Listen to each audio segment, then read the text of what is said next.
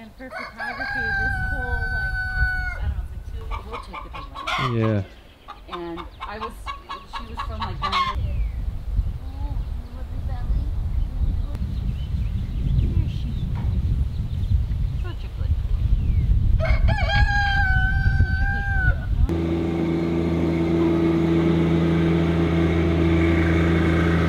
Yeah, he's 5 years old and he is a meat, you know, be 40 pounds in 6 months. Yeah. He sings along. Guys, how we doing? Welcome to Good Works Tractors. Today we are at the Butterfly Girl photography place, right? Yep, farm. The farm. We have a lot of projects to tackle out here. We have a berm that we have to move all the dirt, the sand out. Yes. Okay. We want it gone. Okay, everything away from the house we got to take and put it out behind the barn. Then we got to tackle some bushes. Good chance to use the stump wrecker. Now the biggest challenge might be what you see right here. I'm going to do something I haven't done before. I saw it before on YouTube. I think it was Hometown Acres used his box blade to rip up and cultivate and prepare for a garden. So we're going to give that a shot here. I don't have any tillers to use right now, so we're going to see what happens. It's springtime, the garden's got to get planted. Now in some ways, I am risking my life today. There are honeybees out here, there's a killer rooster, and there's even coyotes roaming in the woods. But we're gonna get the project done one way or another. This could be a two-part series, so make sure you stick around. Guys, I'm proud to be sponsored by Bora Wheel Spacers. Today is the first real opportunity in the field to try them out and see how they help with the stability. We're gonna give it a shot. If you're looking for a stability solution for your tractor, make sure you check out Bora Wheel Spacers. Order direct from them. They make them from 1 inch to 6 inches wide.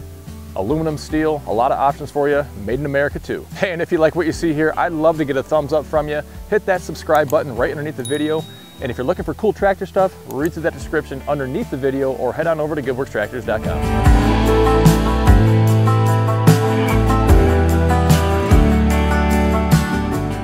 Okay, so first thing we're gonna do is tackle these small garden strips here. We have one more over that way as well. I don't have a tiller, like I said, so I'm gonna really pitch this box blade, tilt it forward by shortening the top link, and I'm gonna lower down those ripper teeth as far as they go. I don't want to use the blade on the back of the box blade at all. I just want these teeth to dig down and scrape and cultivate the ground to prepare for planting. I found this on a forum somewhere. I know you guys have done it before. My first time adding some weights right to the box blade.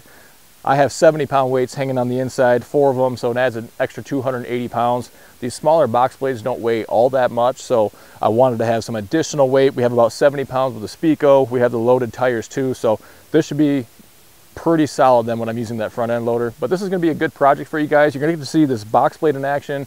We're going to use the heavy hitch tooth bar as well. Going to use the brush crusher after we dig out some shrubs up by the landscaping that we're going to be ripping out. And of course, we're going to use that stump bucket too.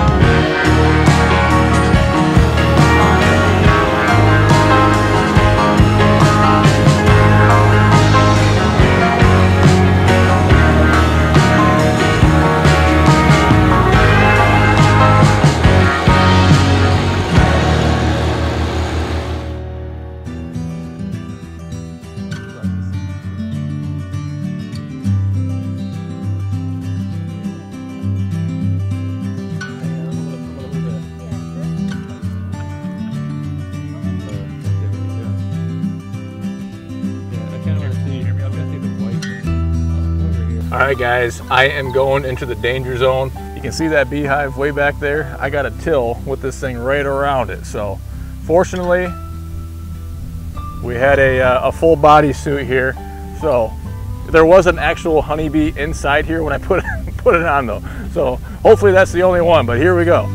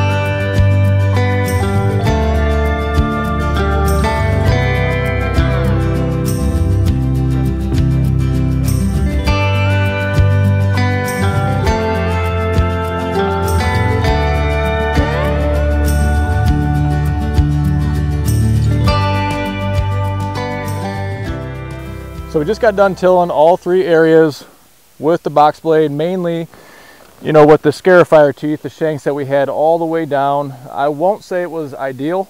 You can't get super deep. You know, part of the challenge with a small tractor, it's very light. So I have a 4-foot box blade on here. It's a good reason why you would not want to have a 5-foot, in my opinion, because when these shanks are all the way down, you can see the wheels just sitting there spinning. It doesn't have enough weight to get enough traction to be able to pull anything further. So constantly had to raise up and try to feather it, and you're going over an uneven surface, and so the box blade is reacting to whatever all 4 tires are doing, and so it's kind of bouncing around. So it's definitely not ideal, but if you need to do something in a pinch, I think the results are plenty good to go ahead and plant with what you have out here, but overall I still prefer a tiller.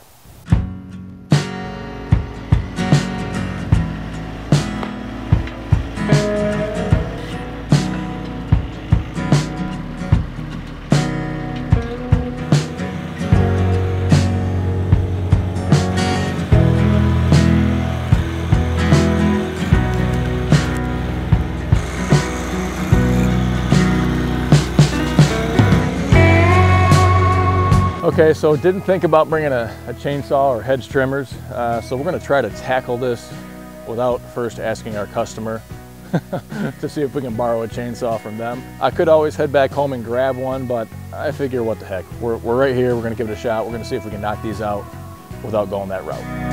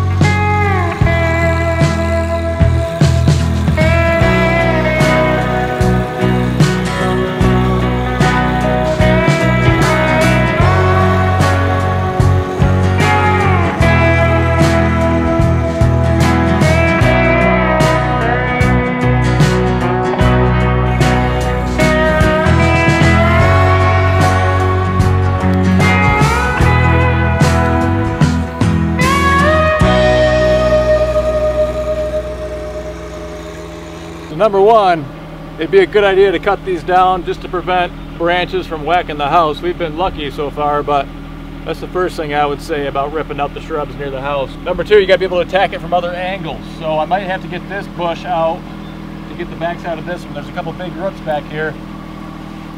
These front couple were easy, but this one's kind of buried underneath that timber and a lot more soil back here without a good way to get to it. Proving a little more difficult.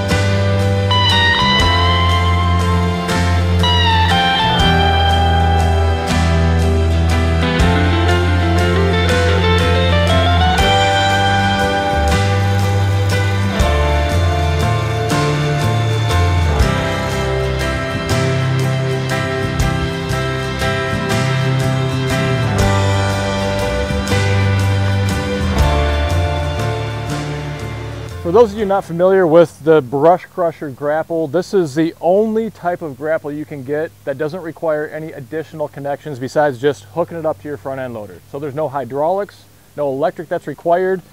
You just put it on and you get to work. So then you may be wondering, how does this system work without any third function hydraulics? I'm going to show you right now. So pay attention to this stop right here that's on the back side or the bottom side of the loader arm. I'm going to lift up on this bottom jaw just to illustrate this point. So when I lift up on it, you can see it's not touching there. So that stop is going to prevent any further motion of the bottom jaw. So this is essentially where that bottom jaw is going to live. You'll see there are some different positions so you can tweak the angle or the levelness of the bottom jaw. This top jaw is going to be controlled opening and closing by your curl roll function on your front end loader. So if you're going to dump out a bucket full of dirt or scoop up a bucket, this is going to be that same function that controls the open and close of the grapple. This is going to be the model BC 4215. It's for the John Deere Quick Attach. There's also the model BC 4200, which is not going to have the center teeth.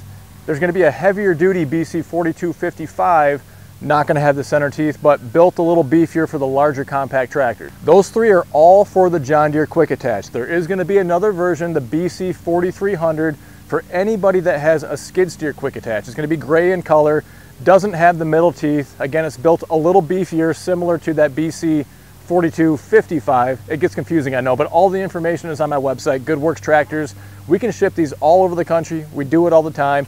But if you have a skid steer quick attach on Kubota, Mahindra, Coyote, LS, the list goes on, look for that BC 4300. So you'll see I do have those third function hydraulics right up front. I want to give you guys examples of all sorts of equipment in action. So just pointing this out that I don't have anything hooked up here. That's the beauty of the brush crusher, is 90% or more of folks don't have these additional hydraulics. So you get into a grapple functionality without the additional cost of the hydraulics or electrical connections or anything else. However, if you're dead set on getting some additional functionality on your tractor, I'd encourage you to watch our videos on the Summit Hydraulic Solutions, both the diverter kit for the front end, the hydraulic multiplier for the back end. The best part is you go to Summit Hydraulics, you order from them, you use code GWT, and you're going to save 5% off your order.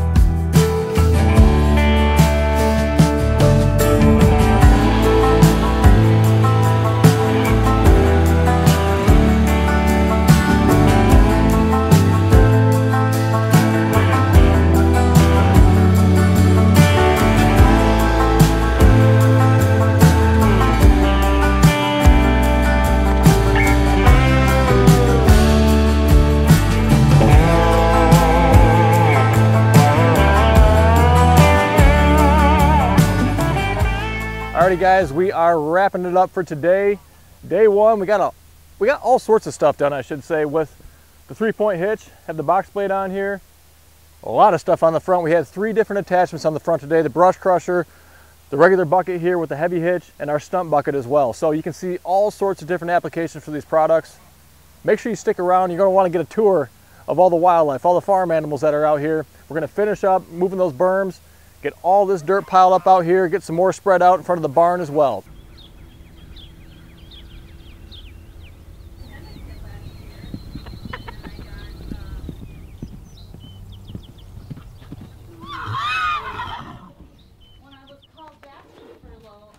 My job was no longer there, and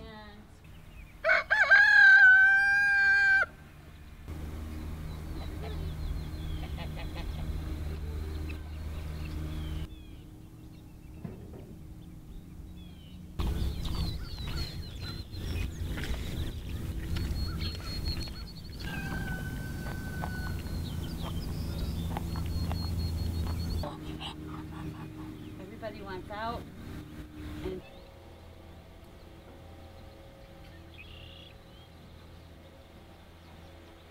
Sister found this place. She lives on the next road. Okay. And she's like, I found it. I found the perfect place. When I walked back and I saw the barn and I saw the property, and no animals had lived in this field for I don't know how long, but it was like lush and pristine. There was no dirt. It was all grass. The barn was perfect, and I was like, this is for my horse. I wouldn't want to live anywhere else now. Like, this is the perfect place. And then we just kind of accumulated pets. Alrighty guys, we're back out here day 2. We were out here a couple days ago, skipped a day because of the rain. Back out Friday morning now to finish up. You can see we've got one section of the berm moved already. Gonna keep working our way around the house, just keep pile by pile, taking it back through a couple of fences back there. Have to have somebody manning the gate just because all the animals want to get in and out, but that's the destination for the dirt. We're gonna get to work.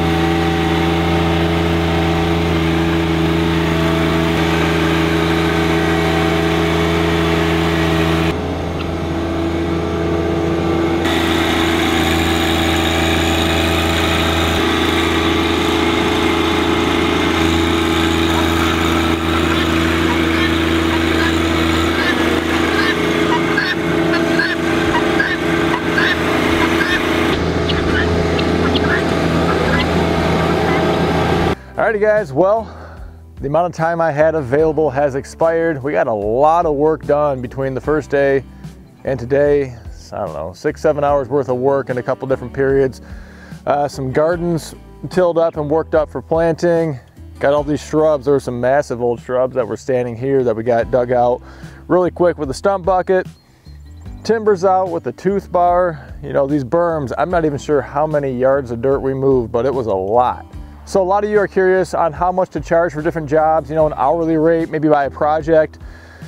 It is helpful if you can come out and walk a project, but for me, that's not really an option. I just don't have the time to do it, and with bids all over the place, I know a lot of you guys don't either. So, you know, I would typically charge somewhere in the $120 to $150 an hour rate for something like this for all inclusive work. So it's going to depend on your geographic location as well, the amount of competition you have, the type of work you're doing. So this gives you a good idea though of the different projects you can knock out within a short amount of time if you have the right tools with you. I have an important question though, because I told Sheila that I was going to charge her for this job. I was going to give her a discounted rate because we're shooting video, but I have something that I really want instead of cash money. So I have not asked her this yet. We're going to see what she says. All I want is just a little bit of that honey. After you get your... Are you serious? Oh yeah, after you get your first batch. Will that work for you? I'll give you a COVID hug. Yeah. I would love some fresh honey. Eggs too. Yeah. All right. See? For you guys know me, I love food. So if I can get some food out of the deal, I'm feeling pretty good. Oh, yeah, for sure. All right, well good. There you go, guys. The first batch. That's right. So you can get your payment in honey or eggs or other food as well. It's up to you. It's totally optional. Anyway, thanks so much for stopping by. If you like what you see here, I'd love to get a thumbs up from you. Hit that subscribe button right underneath the video and read through the description underneath the video as well, or head over to goodworkstractors.com. Thanks again for stopping by, and until next time, stay safe. We'll see you soon. So, egg. I have chicken, I have duck, and then did you want to give me...